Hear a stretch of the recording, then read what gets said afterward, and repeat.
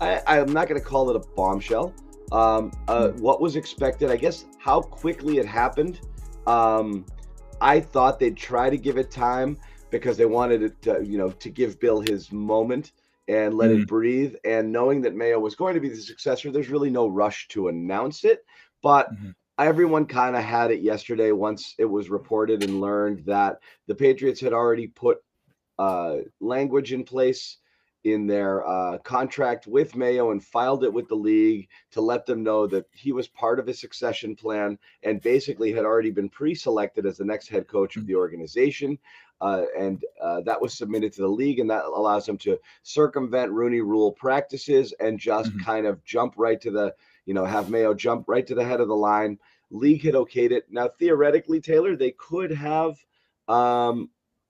still said no and gone in another direction, but that would have been an issue between Mayo and the Patriots. The league, as far as they were concerned, the Patriots could have gone in either direction. It's very clear Kraft has been set on this for a long time. And I'm guessing he didn't think that hard about it. Even when Mike Vrabel's name came up, which was unexpected, maybe he took pause, but I think this has been the path. It got here sooner than people expected, and now it's here. So I'm not going to call you a flip-flopper per se, but I'm going to say you were Team Mayo. You might have jumped out for a second or two, but you like Mayo and you like this hire. And one thing, I was never like anti-Mayo. My only real hesitation, like when the Vrabel news came out, again, I think it was valid for there to be some level of, that's intriguing. And then on top of it, when it was reported that Adam Peters and him might have, been, it wasn't officially a package deal, but they were being connected in reports. So my brain kind of went to, okay, well, then you have a guy with experience and a proven track record, and he may have a general manager coming with him. That's pretty exciting. But the entire time, my thinking was that if the Crafts think Mayo's ready, like the biggest thing is that he isn't experienced, and there's going to be, as we talked about yesterday, no one's going to be right because we don't know until he actually coaches some games and we see how the team responds, yada, yada, yada. But, I swung back to the Mayo side because that was my whole worry was maybe the Crafts don't think it's quite his time yet. Maybe he needs another couple years of cooking. But if the language was in his contract that they were like, yeah, no, as soon as Bill's done, you're our guy. I looked up the report from Ian Rappaport. This only happened 3 other times where it was put in language so you could bypass the Rooney Rule and have a coach be the successor. It happened with the Ravens GM Eric DeCosta. The Colts did it with Jim Caldwell, and the Seahawks did it with Jim Mora. So, I mean, not something that happens very often. Clearly shows a lot of faith in Mayo. The locker room absolutely loves him. There was some worry where, again, I keep emphasizing that I know some people want a clean break from Bill Belichick, but I think on the defensive side, that's not really what you want. You want continuity because that was the side that was keeping them in games and made them competitive. Now you have someone that was building the game plans, running the meetings, and someone that players have a massive amount of respect for. There's obviously a ton of other vacancies that they're going to have to fill and other moves that need to be made, but it was it's pretty obvious that they have a ton of faith in Mayo, that they didn't even let the Bill Belichick, have more than a day. He had his day yesterday, but again, Kraft said he was going to move quickly, and now we've got the news, and I'm pretty fired up. I think this is really exciting. The NFL season is wrapping up, and there's still time to get in on the action with FanDuel, America's #1 sportsbook. Right now, new customers get $150 in bonus bets, guaranteed when you place a $5 bet. FanDuel, official partner of the NFL. Well, so, and again, I'm going to go back to what I have my 2 thoughts. I believe Mayo has the players in his corner. I think everyone who's ever played with him, I think anyone who's played under him recognizes kind of what he brings, and they like him, and I think they'll play for him. We've talked about how daunting it is, but I have no problem hiring an assistant and having somebody say, all right, go for it, do your thing. So it's not that he's inexperienced. I don't mind inexperience. It's like I said, is everything he's learned from coaching, he's learned from Bill. That doesn't mean he's going to do it that way. It's very possible what you learned is what you learned to not do. I see this, and there's plenty of people in that position. You learn under a boss or a supervisor. You take everything that's good from it, but you have your own ideas and your own thoughts. And I'm guessing Mayo's going to be one of those guys. So I'm not prepared to say. I had said flush everything. My fear is allegiances, whatever's left over here. I want a guy to come in with a new staff and a new perspective and new energy. I didn't want a lot of carryover because I just think everything was the well had been poisoned for several years, whether infighting, people looking at each other, and look, there's a bunch of guys who are going to leave anyway, and Mayo is going to bring in his guys. I didn't want that much carryover because I don't want it to feel like half a makeover. I really did think once you're gone from Belichick, you got to go something new. Mayo may be that new thing. I'm curious what he does with the staff. My number one takeaway is, and you and I have talked about this, this is less important than the next move, which is who's going to be. And it's not lost in it. There's plenty of people in the comments who say this, and a lot of people understand it, but who to replace? It's so hard when you're replacing one person with two people. And who does the other part of Belichick's job is what all of us will concede is the issue with Bill. That the players build. I mean, we've said it so many times for so many years, it's boring saying it again. But Bill the GM screwed Bill the coach. We all believe Bill can still game plan, strategize, prepare a team like no other. It was evidence that he had not lost the room. So Bill's curmudgeonly ways and no fun sort of atmosphere, guys still played for him because the respect was always there. I do believe that people always thought that to the last day, what Bill is doing is giving us the best chance to win, even when he was super conservative with the offense and this and that. It's what he believes we have. And I think anything that Bill didn't do with the offense or anything conservative that they were doing is really more a reflection of, we know we're bad, so we just got to not turn the ball over and see if our defense can keep us in this game, see if we can sneak out a win. He knew it. That's how he coached all year. They still showed up for him.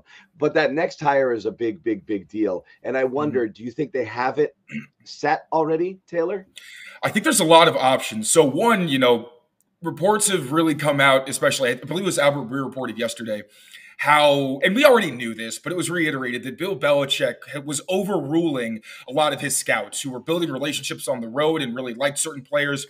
A.J. Brown and Debo obviously come to mind because they apparently were really close. So in their visits, they were comfortable and joking around with each other. And Bill thought that that was a problem and that they weren't taking it seriously. Instead, N'Keal Harry had a great interview, and obviously Belichick had a relationship with Herm Edwards, and then was just like, I don't really care about all the work that you guys have put in on the road, spend time away from your families, yada, yada, yada. I'm going to take my guy and see how that worked out.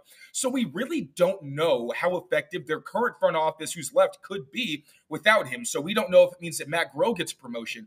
We don't know if they bring back Dave Ziegler, who obviously didn't work out with the Raiders, but it was also reported that he didn't work out because Josh McDaniels was overruling him, even though Ziegler brought McDaniels to Vegas, which is pretty wild. You also got Elliott Wolf. He could get a promotion within the building. But one person, if Robert Kraft wants to go to Jerod Mayo and say, I want you to bring in someone who you have a close relationship with, that you can grow with and maybe start a new regime with, that could be Trey Brown. So Trey Brown, he spent a few years with the team. I'll pull up his resume right now. I tweeted it just so I'm not saying anything wrong. Yes, so he has a relationship with Mayo. One, that's pretty big. So that was kind of like what I was talking about with Vrabel and Adam Peters, how they had a relationship. The current version would be Mayo and Trey Brown. So Trey Brown was a scouting assistant and area scout for the Patriots from 2010 to 2012. Most recently, he was the senior personnel executive for the Bengals for a few years, and he also rose up the ranks in Philly's front office from 2013 to 2018, obviously around the time they beat the Patriots in the Super Bowl. So he's a guy who has, you talk about you want to get fresh eyes in the building. That's someone who, one, also has a history of drafting receivers, putting a lot of stock into them and drafting them well, T. Higgins, Jamar Chase, yada, yada, yada. And he also has success with the Eagles, who have also had success, across the board. And he's with the Bengals. And he was with the Patriots. So championship ties. He's got his New England, Mayo connections, but he also worked elsewhere. So I really do think that they're in a good position where, again, they can either promote internally and keep that continuity of Kraft thinks that there were good decisions that could have been made in the past that weren't because of Bill Belichick's influence, Or again, if they want to ask Mayo who he wants to grow with and he says, I have a relationship with this guy, he's got outside experience, I'd like to see what he can bring to the table, they can go with Trey Brown. So it's not as daunting a task as I think it might seem when you first think about it, because there's so many things that need to be filled and there's still question marks with the offense. This isn't a done deal, but they already have their head coach and a lot of teams are still interviewing people. Vrabel hasn't even taken an interview yet. So I think they're in a good spot and they have plenty of options that are, that fit the craft mold where they like to keep things in-house or have some sense of continuity. Fair enough. But I guess ultimately, how do you know that these guys can do it? It's relationships are one thing. This is the leap of faith that is very scary, right? Because but the relationships I think are big because just look at in New York where Brian Dable doesn't get along with his that was more of his defensive coordinator. But when you have tensions where the head coach doesn't really get along with the general manager, that's where things start to split. But the good organizations like the 49ers, like the Chiefs, the head coach and the general manager work in tandem. And obviously a lot of these are projections because these guys haven't been general managers yet. So there's going to be speculation, but we don't know. We truly don't. We're just going to have to, see what their resumes are. You can either have confidence based on those or you can, have your questions. Those are both valid. And then we're just going to have to see how they end up executing. So, there's going to be some level of, I don't really know what could happen, especially when you talk about guys in the Patriots front office, because Belichick had an iron grip on everything that happened and was able to tell people, I don't really care what you think. Yeah. And look, I think that's going to be the thing. And so much of this is how it's reported. And we don't know, but you're going to trust some people, and I'm sure it's not the entire picture, but the general vibe around Bill was it's not lack of collaboration. It was, as you said, the final say is the final say. And that's how bosses operate. Give me options. I'm going to make the pick. But as you said, in the N'Keal Harry situation, you got to kind of either respect or defer, at times to the people who have put in the work, right? So if you're running stride for stride with the people out there and you're doing close to the same amount of work, or you're studying and scrutinizing all of this, then maybe, look, hey, I've looked at all of this stuff too. My take is slightly different. I think Harry's better than Debo, but it's not. It's based on small things and whims and conversations. The worst part is, well, I talked to another guy who I trust more than you, who coached him or knew him, and I'm taking his word over yours. And that's not a great way to develop a staff and people who want to go out there and do it. So you can't really do that stuff, Taylor. I think that's the kind of thing where, you've seen the brain drain in terms of coaches and other, front office staff.